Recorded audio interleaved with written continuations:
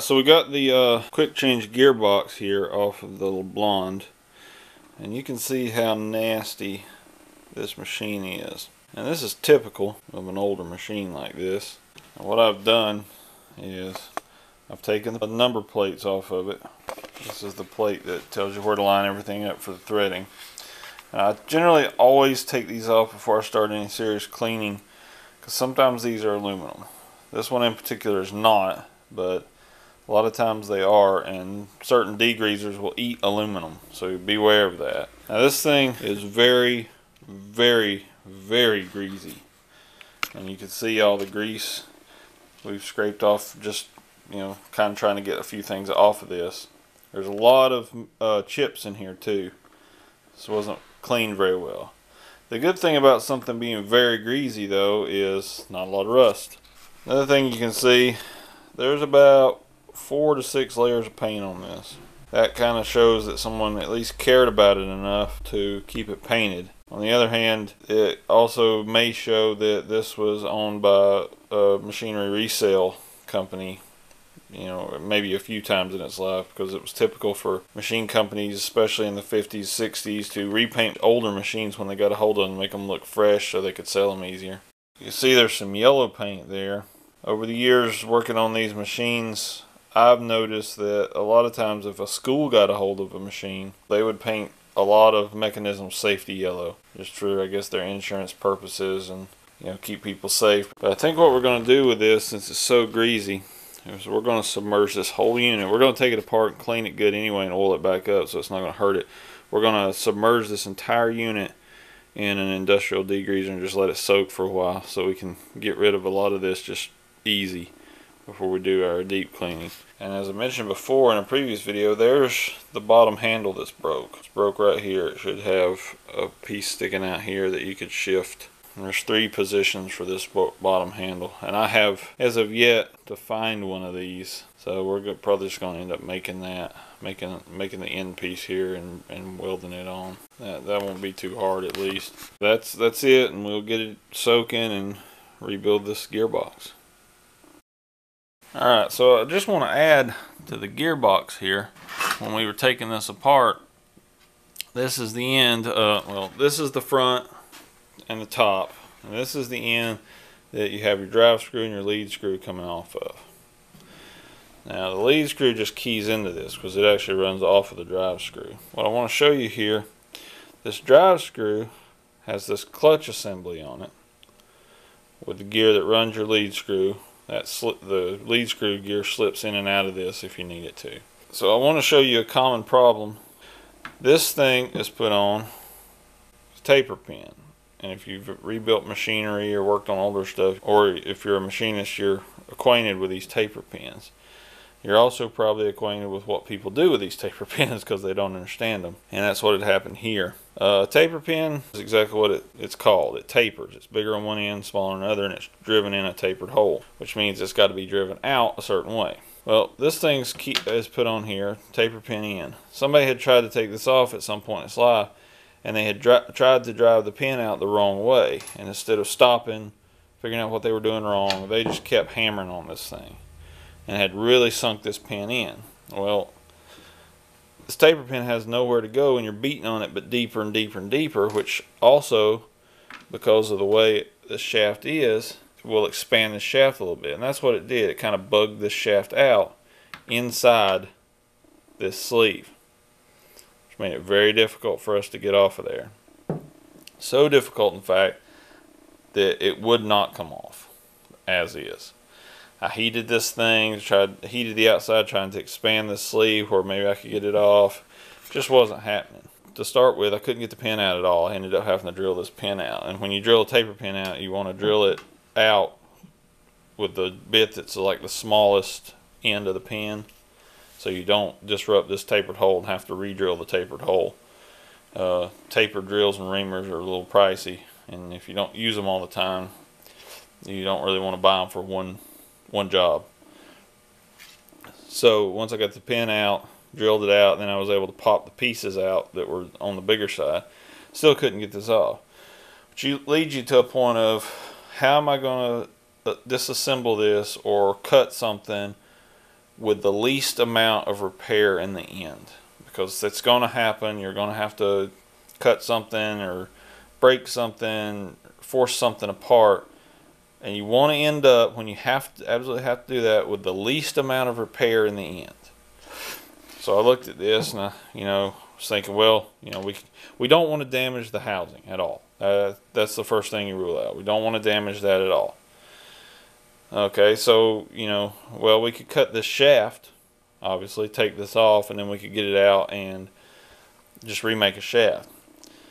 And that's not out of the question. But the problem with that is, first of all, I looked at the parts diagram. This shaft is stepped about 4 times. It's got 3 different keyways. It's got a couple through holes.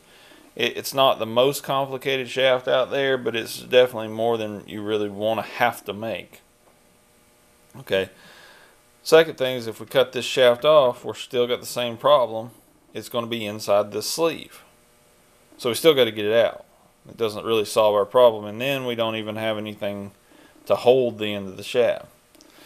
So what we did is we heated this. Now we don't want to damage this gear. We don't want to damage the clutch or anything. So we heated this end really hot. And we took, get this to zoom in, a cold chisel, and we split this right beside one of those holes. And I chose the bigger of the 2 holes.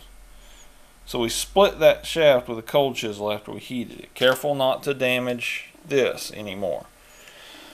So when we split that, that let us expand this end where it had been bugged out inside, and let us take this off.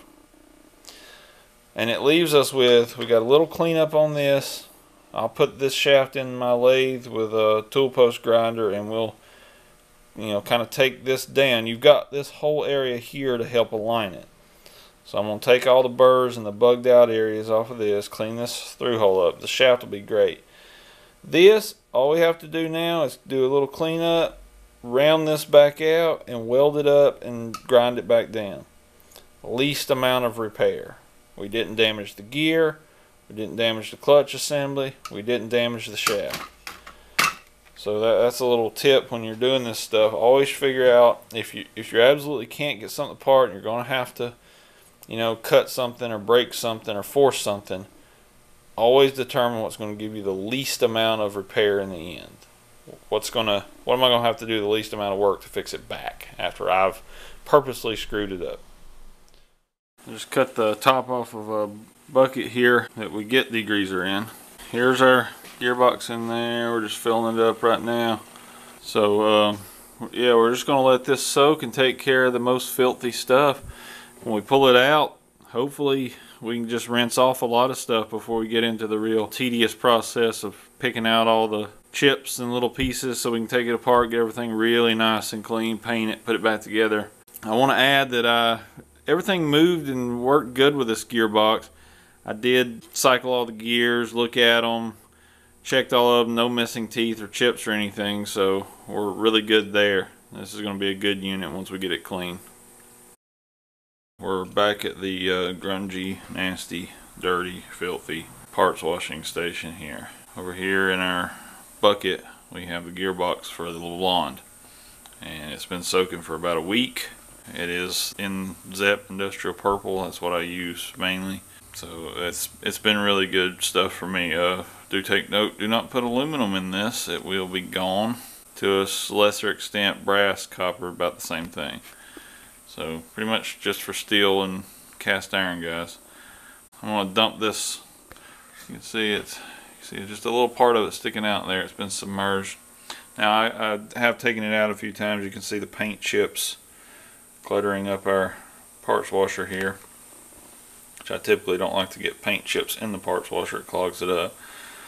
But I've taken it out a couple of times and kind of scrubbed it a little bit and put it back in over the past week. It helps to get some of the worst grease off of it and paint so it can re-soak, get down deeper. But I'm gonna dump this out off camera and come back and kind of show you what it looks like now. Alright, well there it is. As you can see, there's not much paint left on it. And in fact, what paint is left on it is not really a big deal because it's just kind of hanging on there barely. So light scrubbing with a little wire brush to take the rest of that paint off. There is virtually no grease left on this. See how clean those gears are? Now we're going to wash this down and then spray it with a light oil before we start working on it. The reason I soak stuff like this, I could take it apart, soak each piece, clean it individually, and probably work it a little faster doing it that way. I work on other stuff while I'm letting this thing sit. That's the first thing. Second is, why work in all that grease and chips and paint when you can just let it sit for a week, come back to it, and you're working with pretty much clean materials here. If I have to heat something now, I'm not really worried about grease catching on fire. It's going to be a lot just cleaner to work with. Not going to be wiping my hands every 2 minutes, dirtying up a bunch of grease rags I have to wash later, or wasting a bunch of paper towels. Stuff comes loose easier after it's soaked. You know, you get all that grease and grime off of there. It's not going to fight you as much either. Now, something to note, when you dump something like this out, when you soak something, there's always a chance you miss taking something off. A pin, a key, you know, a bolt, or something just comes loose on its own that you didn't realize wasn't attached. It falls out. So make sure you dump it in. Like, you see there's a grating in my parts washer. So I catch anything unless it's tiny. It's got about 1/8 holes in there. I catch about anything that'll, you know, that has come loose. But you just want to make sure of that. And I will go through that goop. I'll rinse it out and send it through a strainer and make sure nothing has fell out that I've missed, because you can lose some very small important parts sometimes. Prime example, and sometimes I'll do this on purpose. In fact, I did this time. That shaft has a Woodruff key in it. Now, I couldn't get that Woodruff key out easy to start with, so I'll let it soak, get some of the grease and stuff out. Now I'm going to work with it. It's going to be clean, easy to work with, and I'll be able to get it out. But there was potential that could have fallen out once it soaked. The grease came out of it. It could have just fallen out in this bucket that's over here. So that's stuff to be mindful of. These bolts, you know, I could have not had them. I just stuck these back in when I took it apart, but there's, you know, I might not have had them in all the way, and one of them fell out and I forgot about it. So just watch for that. Make sure you got all your parts back when you take something like this out. If you lose a part, it's probably going to be that real important part you can't find or can't replace easier, or it's going to be a pain to make. So keep that in mind. So we will start tearing this gearbox apart and get it rebuilt.